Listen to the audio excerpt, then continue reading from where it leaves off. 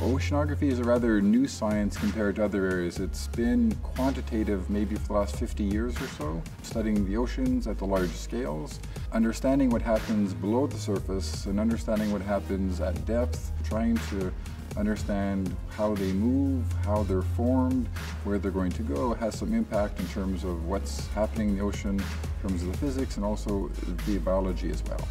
We've known the basic equations that describe the ocean for quite some time, but solving them is a rather difficult task that involves using computers to try to solve these equations as best we can, and also a lot of physical understanding to try to make things as simple as possible without making things too simple.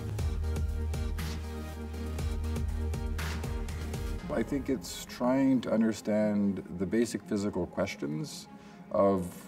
why are things the way that they are. It's really hard to understand these big ocean models that people are using to understand how things are changing in the oceans and the atmosphere if we don't have a solid understanding of the little blocks that put these things together. As one example, the Gulf Stream, being able to predict its evolution better is something that people are very much interested in because of the fact that the glaciers are melting and people are making predictions that the Gulf Stream is slowing down, which is something that we don't necessarily understand yet, and it's becoming more of a pressing issue. It's a very rich area that has a lot of different facets to it that can excite lots of people, including myself.